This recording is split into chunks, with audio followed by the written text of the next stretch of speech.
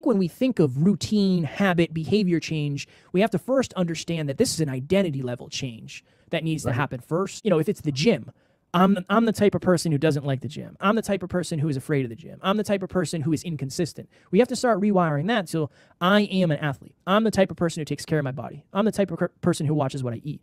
So much of it is identity level.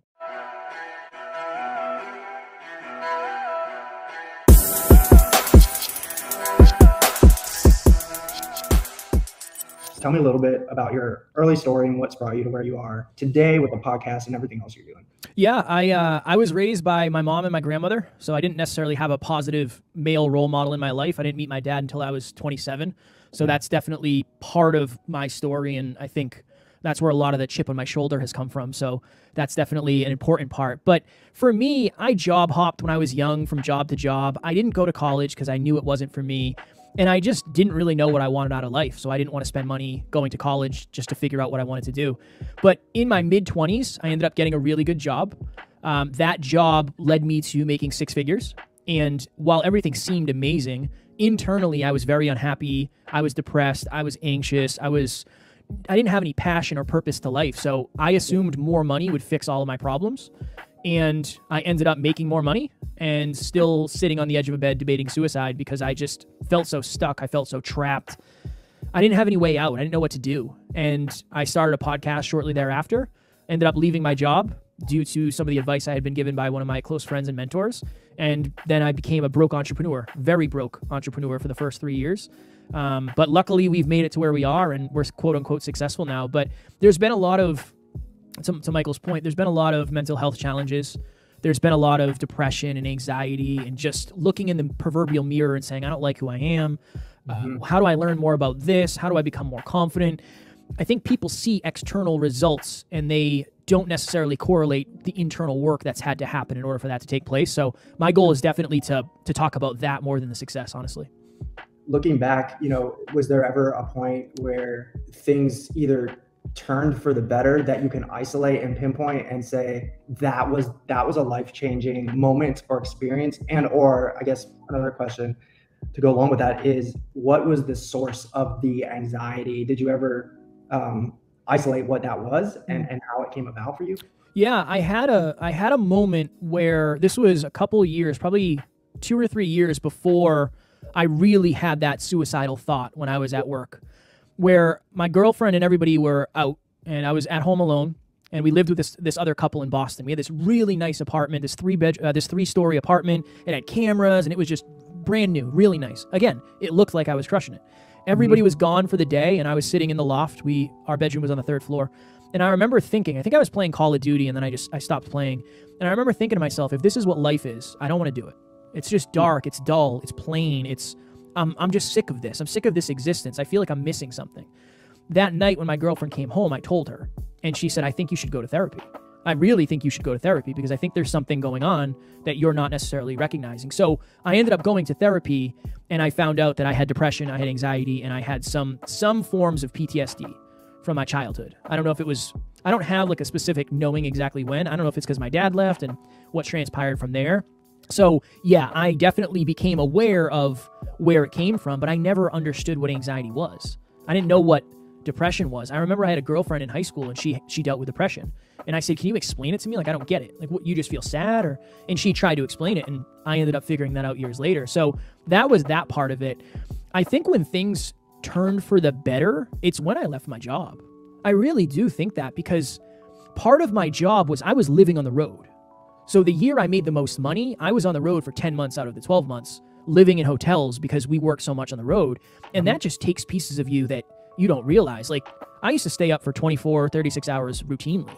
That was just normal behavior. And I would go to the gym. So I think that all the anxiety and burning the candle on both ends was just so negative for me and my mental health that when I left that job, although I was becoming broke quickly, I actually was proud of what I was doing every day, and I felt like I was making progress. So I would say the best thing, the most positive shift was when I left that job and said, you know what, I'm gonna try to figure out this podcast thing.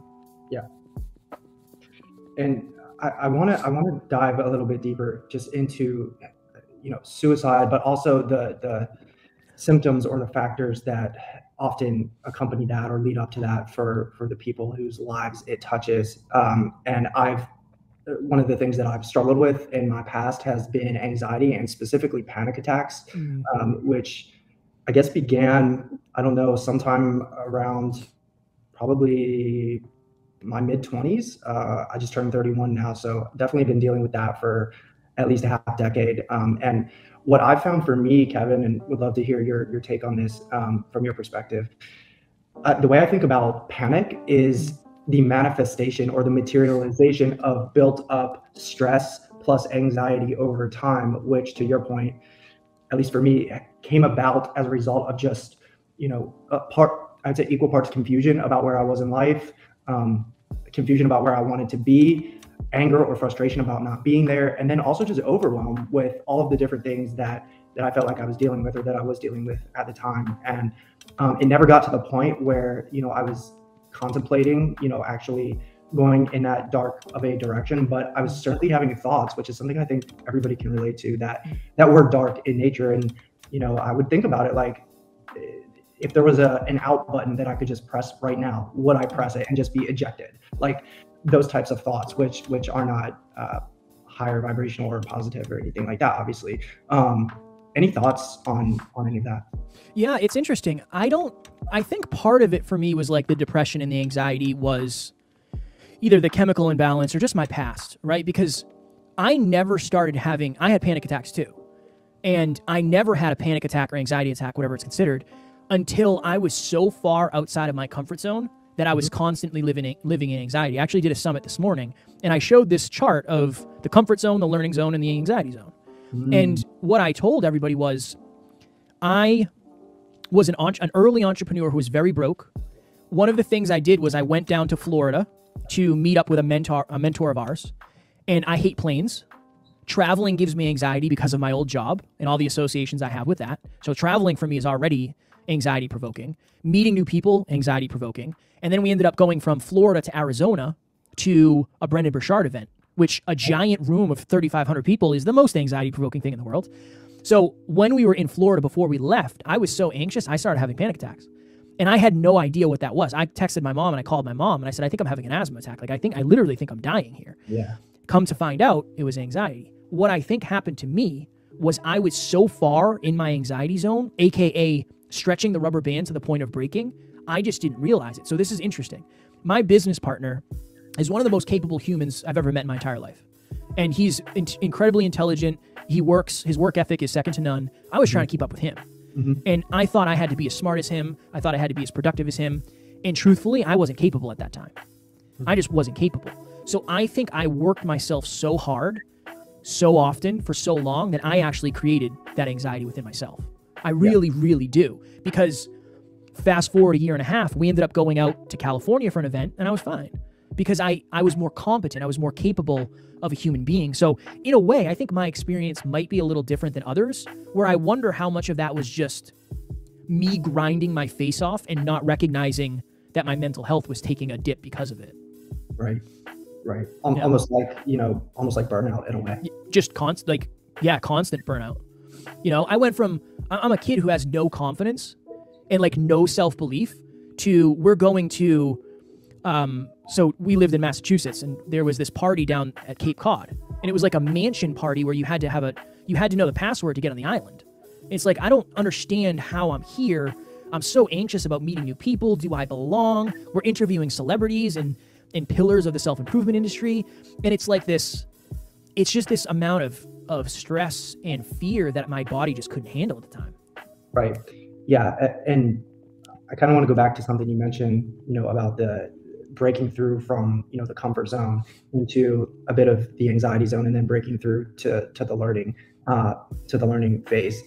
I think that, there seems to be a level of uncomfortability with discomfort, right? Not to say the obvious, but almost like a stigma or a taboo about leaving that zone, because inherently what accompanies that journey is going to be some anxiety, and you're going to feel like you're going to feel a bunch of unfamiliar feelings as you do that. What advice, I guess, would you share with people about finding the strength and the willingness and the motivation to push oneself through challenging or difficult change that feels scary while they're doing it. One thing I would say, and I want the listeners to think about this during this episode too, be careful who you're taking advice from, because this is my comfort zone, right? I've done, between my show and other shows, I've probably done 1,400 episodes. This is my comfort zone, right? And probably not even my learning zone at this point, which is interesting. But you have to understand that a lot of the advice we're given is based on people who are very, very, very high in self-belief. And they're saying, get outside your comfort zone, do stuff that scares you. Yes, but it has to be measured within your current capability. So this is one piece of advice I would give, and I'll tell it with a story. I had somebody reach out to me, and she said, I want to be a speaker like you. I said, cool, I love that. That's awesome.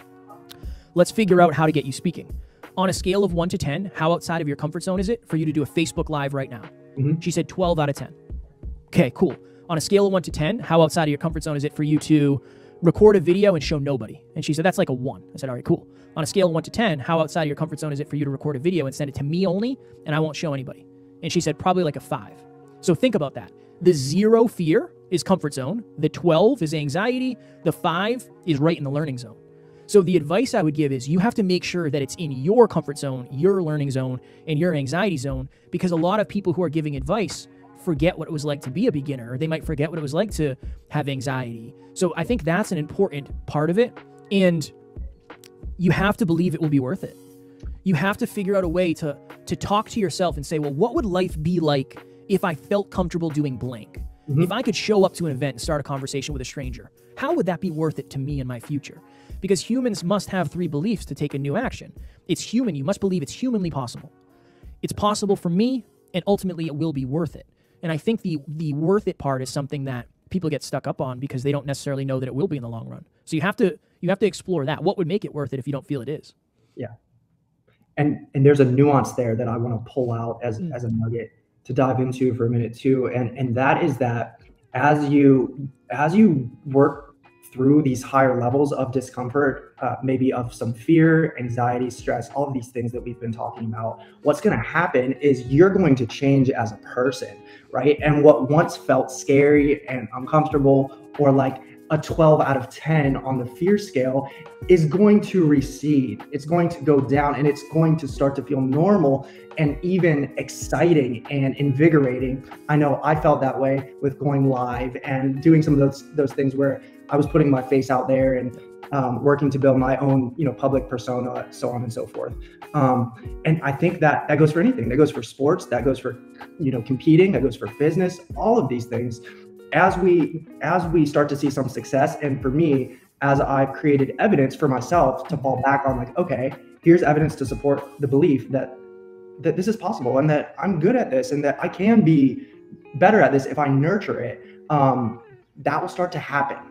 And it's just a matter of consistency, of time, and I think of continued inner work to be willing to push along a path of discomfort until we reach that point of breakthrough where learning can happen. I love that word you used, evidence. Yeah. I love that. I'm always thinking the most recent and relevant evidence. What is the most recent and relevant evidence that points us in the direction we want to go? Now, the problem is at the beginning, you don't have that evidence yet. Right. So you got to hang on to that. See, I might have so I did a summit this morning, and it was the first speaking engagement I've done in a minute because we're just doing so much podcasting and coaching that there hasn't been a lot of time.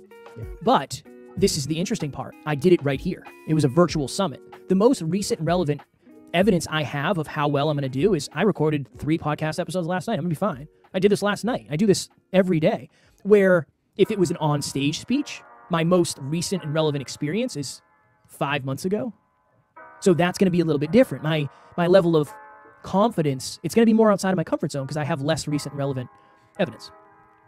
So along with recency and relevancy, let's talk for a minute about routine and consistency. So talk about the value in developing those consistent practices, turning those into habits over time, and then what happens along the long haul as we consciously commit to those changes that we make in our lives. So the analogy I always use for this, Michael, is maybe you can do them. I cannot do the splits currently, right? If I try to do the splits, we'd be in trouble, and I would be in trouble. Physical pain, I don't know what would happen.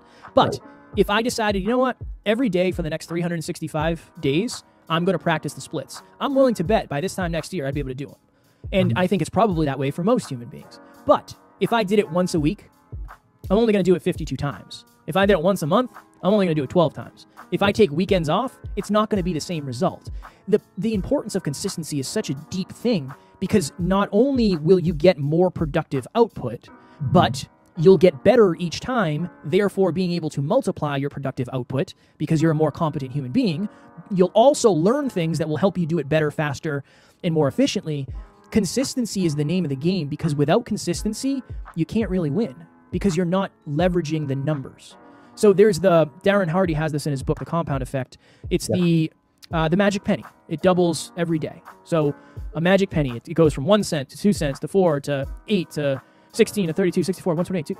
By the 31st day, I think it's something like $10 million. But if you miss one of those days, that number is drastically lower. Yes. Especially in the middle and the end.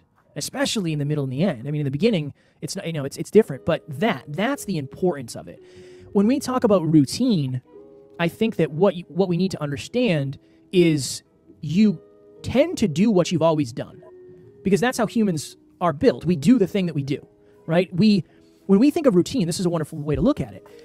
You're digging into your own identity and you're saying, I am the type of person that does blank.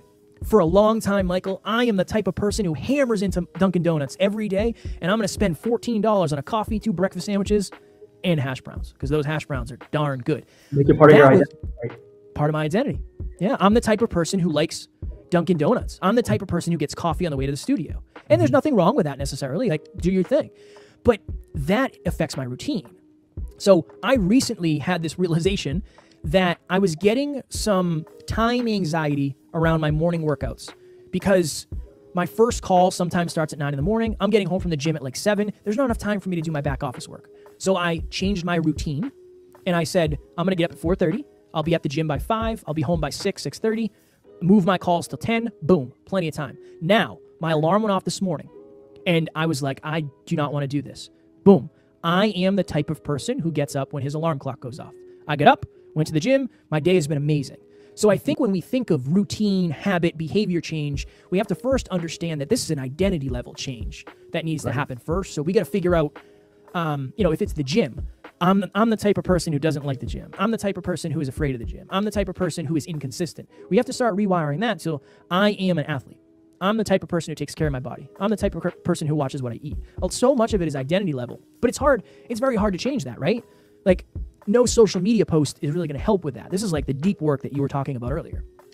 Yeah, and I found, especially with like lifestyle changes and those types of routines, you have to make the decision like before the actual moment that you have to make that change. So like if you're committing to waking up when your alarm goes off at 4:30 in the morning, maybe this is just me, but like I have to come to that realization and commitment, days or weeks before, in deep meditation or in a moment of epiphany where I feel it deeply in my heart that that's what I need to do in order to achieve my goal. It's not enough for me to actually make that decision when the morning that my alarm is going off, because it's too easy to just tap it and shut your eyes again. Yeah. I'm actually really interested in the specifics of your day-to-day and like how you structure your days, Kevin. Does that look the same on weekdays and weekends, and how committed are you to, and what does your routine look like on a day-to-day? Yeah, so Monday through Saturday, I'm forward facing. So like I'll do podcast episodes on Saturday. I'll do coaching calls on Saturday. Sunday is a behind the scenes day, so nobody can get a hold of me. I will not do interviews. I don't do calls. So my alarm goes off at 4:30. I leave the bedroom. Usually the cats follow me. I shut the door so my wife can sleep because they get a little rambunctious in the morning. I head to the gym immediately. So my morning routine is I get out of bed, I splash my face with water, I get into my gym clothes, and I'm in the car. Okay. Usually, depending on the day, I'll either listen to music on the ride to the gym, 15 minutes, or I'll listen to a book. Depends on my mood, depends on my lift, depends on what's going on. I do 15 to 20 minutes of mobility at the gym with a book on. Then I go music mode, lift. Usually do 20 minutes of cardio after my hour lift, head home, shower, and then I'm in the studio. So really, my morning is like sacred me in the gym time. And then from like 7 to 9 or 10, depending on the day, I'm doing back office work. So I'm replying to WhatsApp. I'm sending pricing out. I'm doing the things on my to-do list that must get done. And then from 10 to 6, I'm forward facing. So today, for example, I had a summit at 9. I had a podcast at 11. I was on like 4 or 5 shows today, and I did a summit. So that's like an average kind of day for me. Like I do a lot of other interviews, coaching calls. I'm on probably, I don't know, 20, no, including team calls. I'm probably on 35 to 40 calls a week. Wow. So I'm very much here. But number one, we're virtual. Our entire team is virtual. We don't go to a studio. My home office is the studio, so that's good. And I shut it off. Like when I'm done for the night, I'm done for the night. I'm not checking my phone. So our kind of design is 80-20. So 80% of the time I'm working, 20% of the time I'm R&Ring. So if you think of it, if you sleep 8 hours a night, you have 16 hours of working time. 16 hours, 10% of that is 1.6, so times 2, so 20% would be 3.2 hours. If you think about it, 3 hours is a long time for R&R, right? Imagine that from basically 6 to 9 every night. So that's pretty much where I'm at. It usually isn't 20%. I'm probably running like 90-10, honestly. I'm probably getting like, 1.5 hours of R&R every day. And then Saturday is like a half day. I'll usually work I'll get up at 4:30 and do everything, but I only work until like 1 or 2. Because I know my wife is a trooper and she's the most supportive human being in the world. But obviously like Saturday and Sunday is a family day always. But Saturday she likes to do things too. So I want to make sure I'm available to her. Yeah, that's really helpful insight. So much has been made, lately about morning routine and structuring your morning and your day for optimal performance. So I think that's a great insight into kind of how you look at your days and then your weeks from micro to macro, at least on like a weekly basis. Super helpful. What are some things with that in mind that you feel like maybe hold people back, either consciously or unconsciously, from being their best selves or from actually committing to life-changing habits that will compound in positive impact over time? It's interesting because I thought most people were afraid of failure until I started coaching people and learning about people. A lot of people are subconsciously afraid of success. Yeah. And I never, I want to be successful. That's what I'm doing all this for. My biggest fear is not being a success. But I think that the depths of that is this.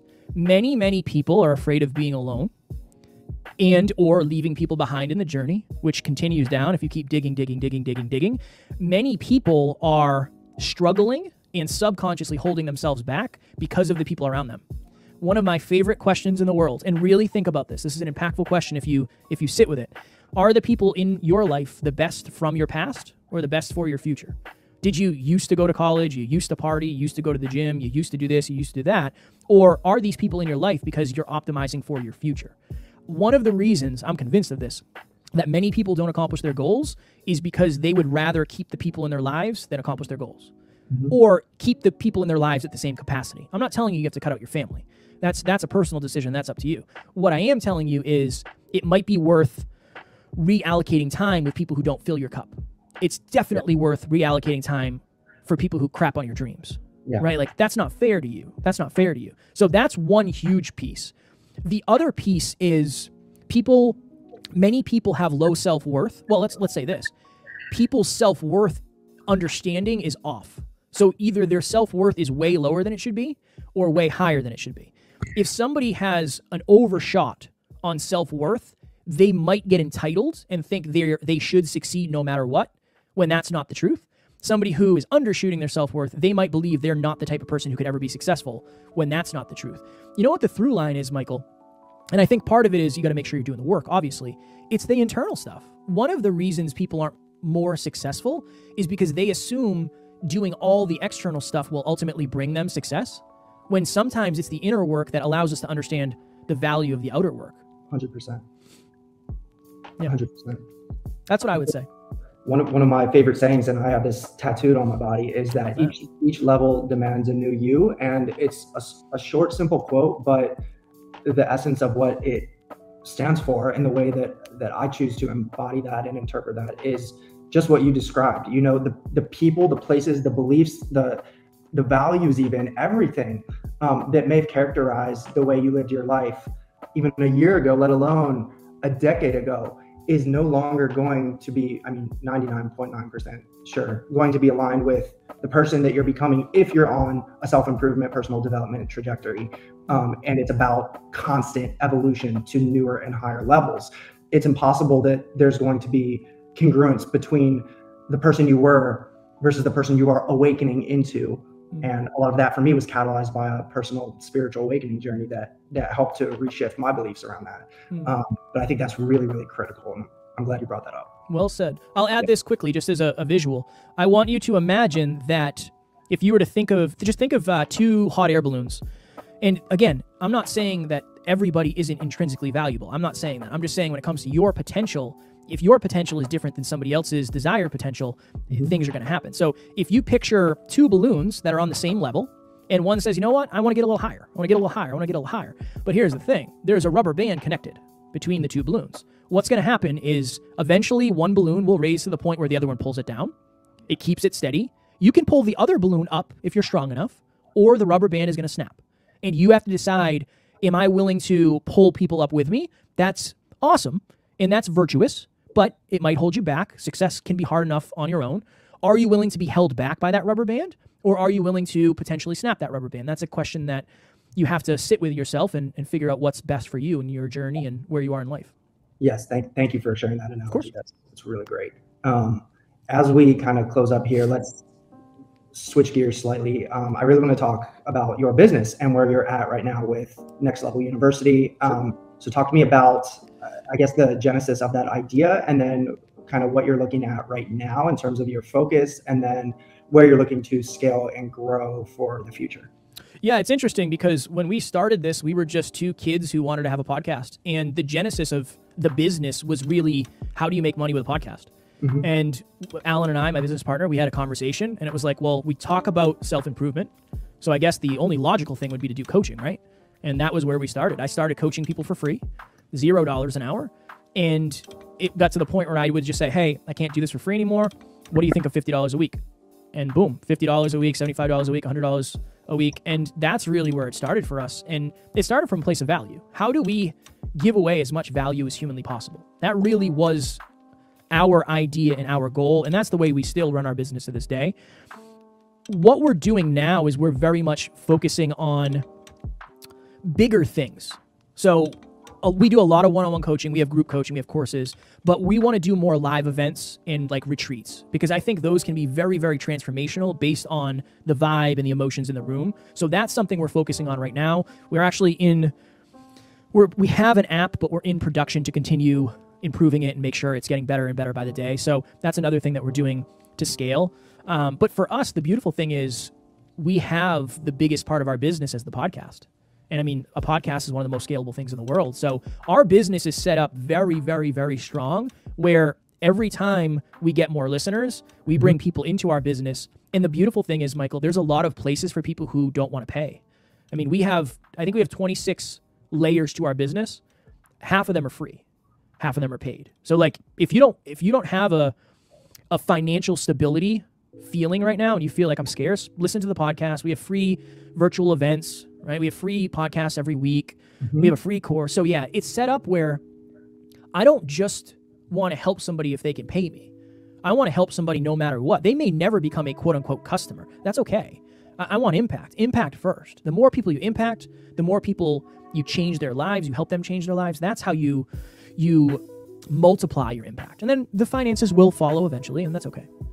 Agreed. And I think, with a content first business, this is something that I talk about a lot on the show for my monologue episodes.